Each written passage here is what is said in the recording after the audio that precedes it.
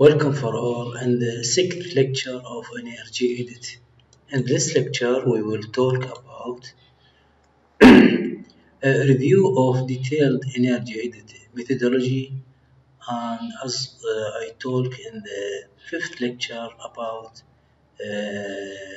phase one, pre-analysis and planning of energy auditing.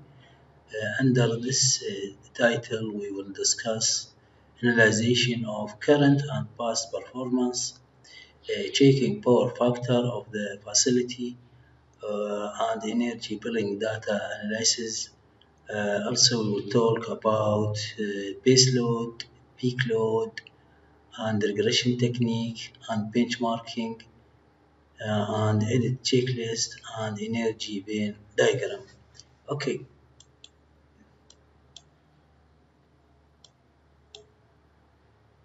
now as we explained in previous lectures, we have different approaches of energy editing.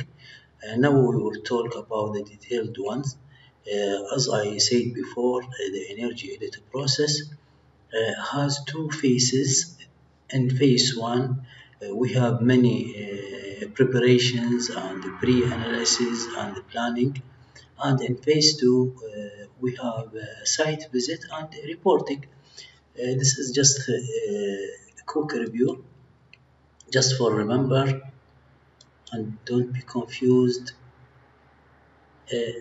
Now, in the phase one, preparation and pre-analysis and planning, now we are still in the third step, identify key personnel and schedule visit.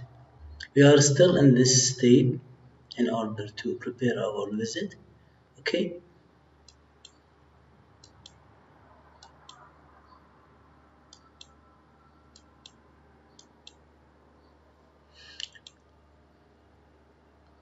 And this is the phase two site visit and reporting. Now, for analyzation of current and past performance, the required information in order to analyze this information will be provided for energy editors from the client plus site visit plus observations of energy editors plus metering results, and these results will help the energy editors to understand energy usage profiles and also understanding processes and what are the types of technologies that be used in the facility or organization, and in order to determine specific areas on which audit should be concentrated, especially for main devices or equipment that consume a large amount of electricity, and also information about energy billing data that will be analyzed. This could take us a check trends and consumption patterns of the facility, and this energy billing can help the energy editors in order to determine if any unnecessary charges can be avoided by the facility management or top management, and if there is any excessive or insufficient of electricity supplied in order to remedy this issue, and also to make them know about the tariff structures and checking if the power factor good or not good. Okay, now what's the relation of checking power factor with energy editing? Oh, this is very important issue, because as we know that there are equipment, devices, production processes that include different machines, All of these equipment and machines and devices, of course, need electricity in order to operate. So the power factor of such devices or equipment is very important. So uh, let us review what's the power factor or PF. Power factor, as we know, that is represent or equals the ratio of working power measured in kilowatt to apparent power kVA.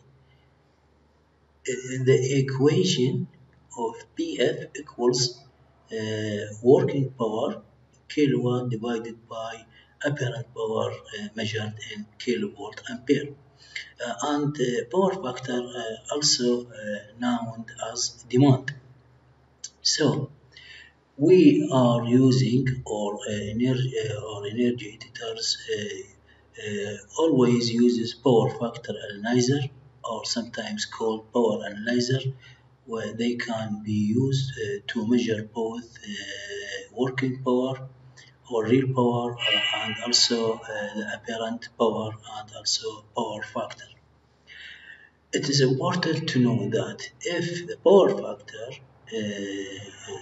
below 95%, this value may be not insufficient or not good. Why?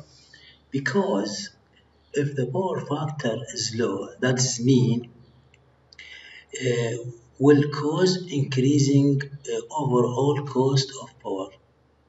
That is mean we need a large amount of electricity because the device or equipment will consume a high value of current, and this may be caused to increasing the heat of the equipment and causing the damage of insulation or damage or circuit components of the equipment or device, and this will cause a reduction in useful power. So the final output power will be reduced. So in this case will cause increase in conductors and equipment sizes. That is mean in order to compensate the energy losses, we must increase the size of equipment, and this represent loss cost. So it is very important for energy editors to check the power factor of all equipment, electrical equipment and the organizations or in the factory, because it's affect the energy consumption, and as we know the editors targets is to reduce energy consumption. Okay, now this picture represent power quality analyzer. Okay, now let us talk about energy billing data analysis, and we will talk about an example. We have in the left side this diagram represent the significant peak in electrical consumption in February 2016. As we know, as we see, this is the energy consumption in kilowatt hour, and this is the time or month. This is the distribution of energy consumption. So while we are implementing energy editing, we must prepare like this diagram or profile of energy consumption.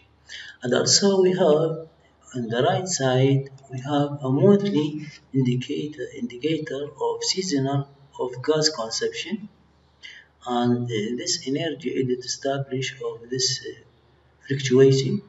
As we see the monthly profile of gas consumption variable varies according with month. As we see here, maximum and will start to decrease to minimum value, then increase and reach stop value or peak value, and then decrease according to the nature of the functions that required from the this equipment that which consumed gas fuel, and this represent the fluctuating energy consumption by the equipment. So also I would like to remark we must take our attention while we are or for energy editors preparing their analysis and calculation. They must prepare like this profiles of energy consumption and take their consideration the variability of energy consumed. Okay.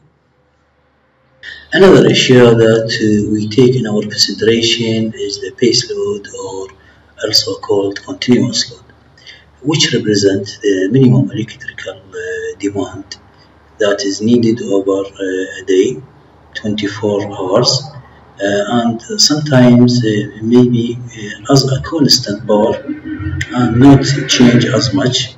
The variation of continuous load may be so small. Okay, and the second term is the peak load. Peak load equals the peak demand over a day, and this maybe take a short time when the electricity demand increased. We will reach for the peak value or peak point of electricity consumption. We can say that in this figure, as we see, this is the load in megawatt, okay, over a day. This is the number of hours per day, and we see that the lower figure represents the base load, as we see as a constant, while the peak load varies according to the number of equipment or devices that will be in operation or in cut off or stopping case. This is the difference between the peak load and the base load. Now, what's the relation between these terms and our implementation of energy editing? Yeah, it is very important issue, because while we are implementing energy editing, we have different equipment, different devices, different operation and the processes of production in the facility, and maybe this equipment need different values of electricity consumption, so the load will be maybe constant or maybe variable over the time, and we must take our attention while we are preparing our calculation and the final report that will be provided to the facility management. Okay, let us see another issue. Regression, very important issue. What's the regression? Now, we have different parameters or variables. Okay, regressions represent the relationship between two or more variables in a data set. Okay, so the regression using the principle of minimum squares technique in order to fit a line through many observations of data set to examine how individual dependent variable will be influenced by at least one independent variable. Okay, and there is an equation for calculating the coefficient of determination, which equals correlation coefficient squared. And this is also the equation correlation coefficient. Okay, and these parameters I put their definition. X represent data point in data set X, and also Y represent data points in data set Y, and so on. And always and preferable to make this calculation using Excel sheets. Okay, and this relationship for regression very important in our calculation and energy auditing. Now,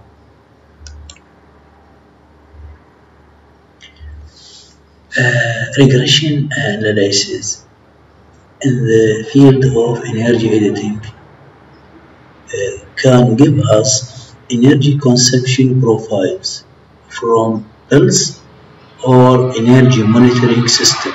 So this is the importance of regression technique, because it will provide us powerful analytical tool to identify what is driving of energy consumption.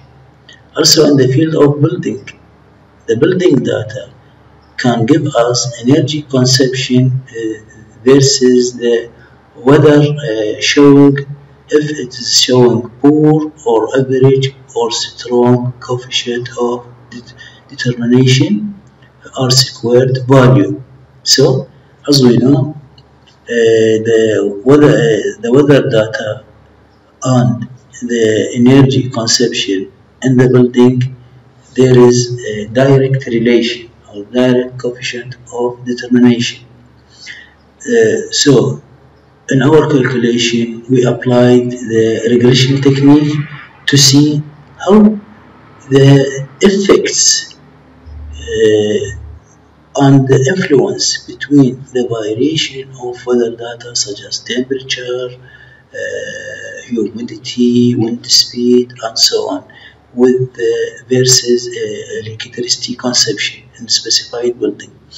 Also, in our calculation of heating degree day analysis, provide us analyzing space heating load against variance in outside temperature. So the regression technique very important to see how the degree of influence by independent variable with an independent variable, and see what's the value of R squared in order to judge how the effect is the effect strong or there is no correlation between the different variable and so on.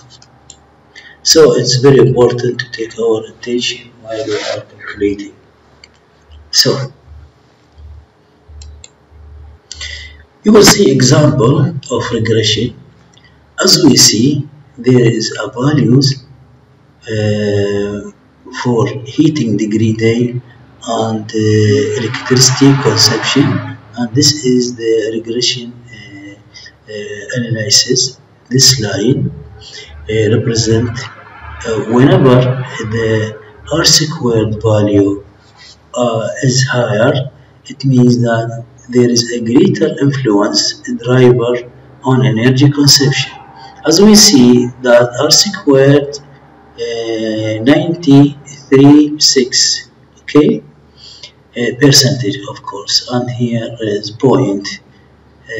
So R squared here means that the variability in energy consumption influenced strongly with the variability in the weather data, as I said before.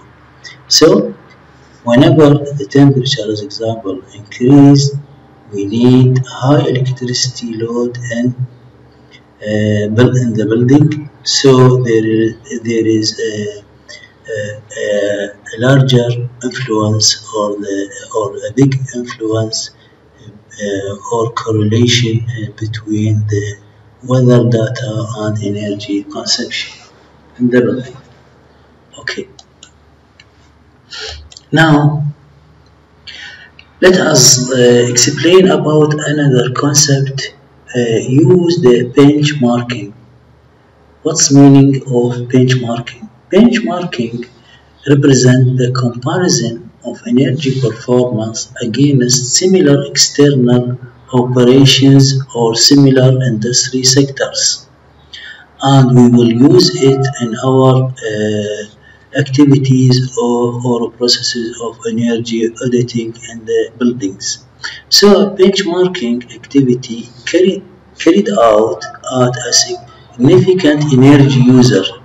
So whenever we see there is equipment that consume a high quantity of electricity, or there is a building which consume a high quantity of electricity, we will compare this building with similar buildings, okay, in order to make our calculation in the field of benchmarking. So internal benchmarking for a specified facility as example.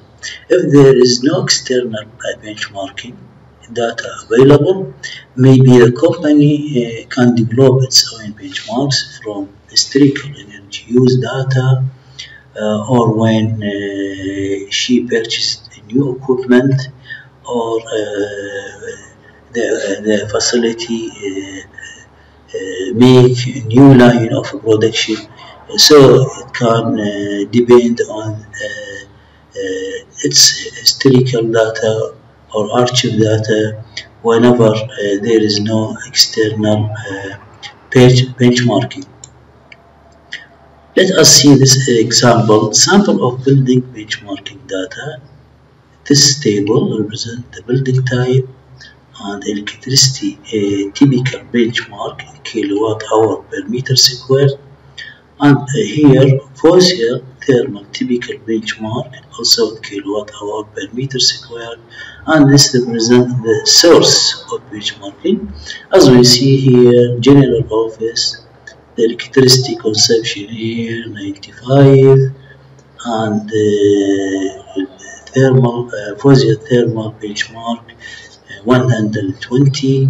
So while we are doing energy auditing for a specific general office, we can compare the electricity consumption with this value, and while we are doing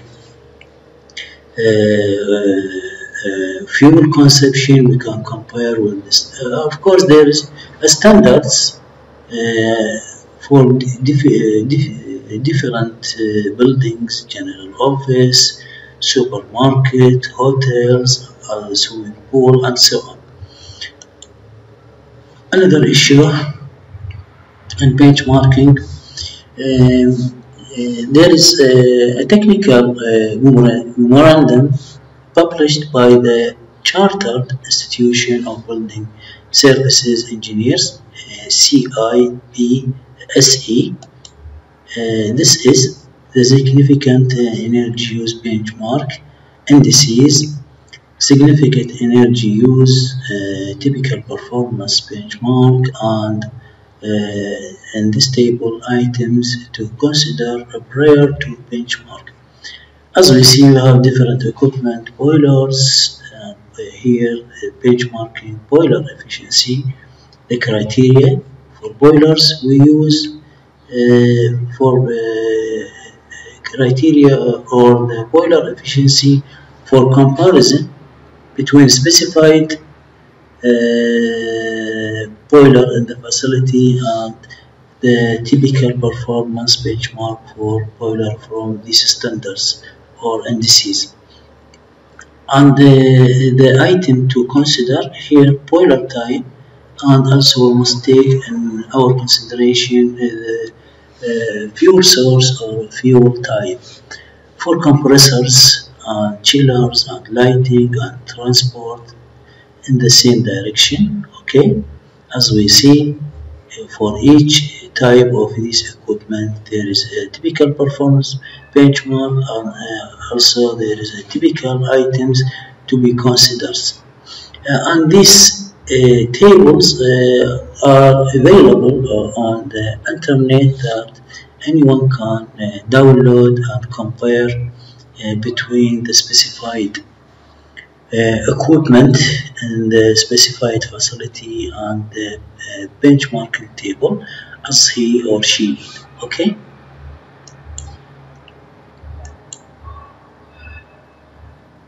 Now another issue is developing an audit checklist in order to identify significant energy use and respective operating parameters.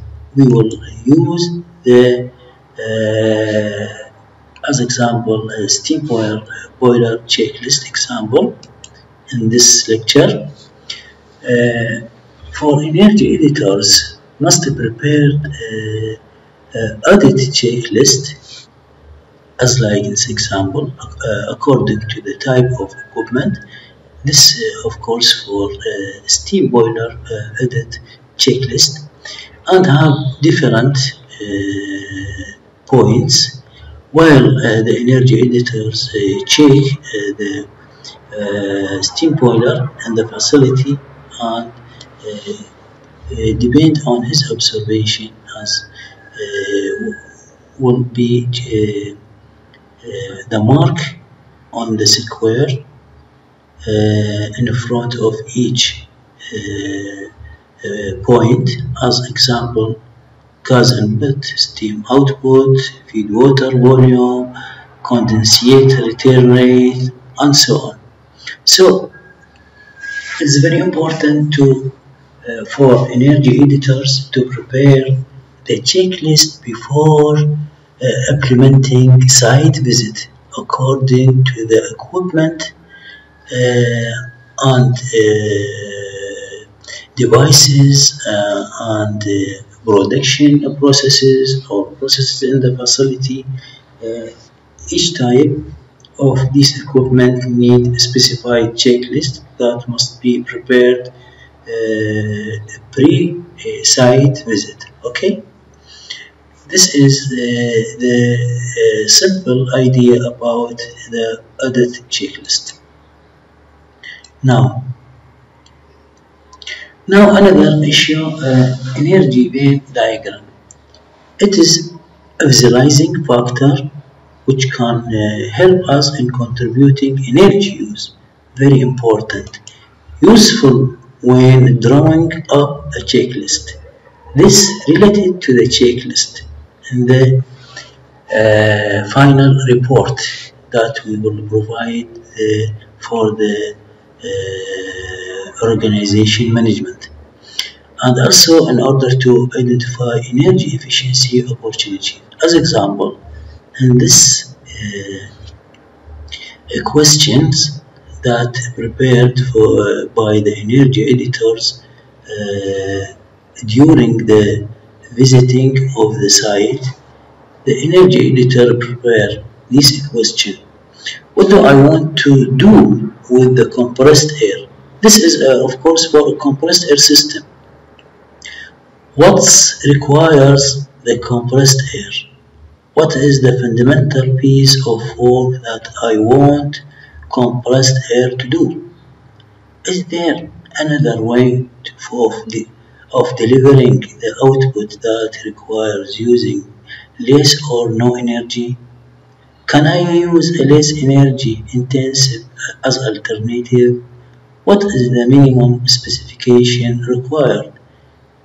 The energy editors prepare this question. Okay? Now, this question can be transported and for this Venn diagram. Okay? And this, the answer of this question will transform by the energy editors to this figure according to this question that related with the energy. Here the energy editors suggest many opportunities, as for example reduce pressure that is related to the energy, or increase energy efficiency of motor, okay, or use multi-stage compressor instead of one-stage compressor, or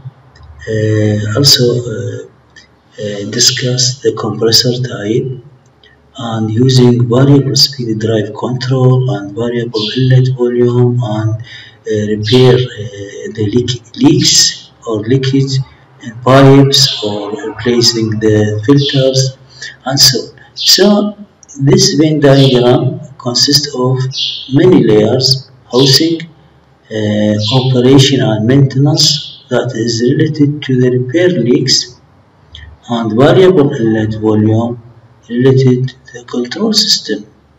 So this issue related to the control system that the specified motor work on. The energy editor must take his or her attention while checking the motors. If there is a variable speed control, and this is related to the plant design, or what's the type of the technology. This is related to the type of compressor and so on. So all these questions that prepared before implementing the site visit by the energy editors will transform to Venn diagram, and these suggestion from the energy editor will provide it to the energy manager in the facility in order to take their a plan to reduce or to improve the way of energy consumption, or to improve the equipment, or for repair, for suggestion of new equipment and so on. This is very important issue in energy auditing. Okay. Now this is the end of the 6th lecture. I hope we will meet in the 7th lecture, and this of course the references of this lecture. Okay. Thank you for listening, and I will say goodbye, and I hope we'll meet you all in the 7th lecture. Okay.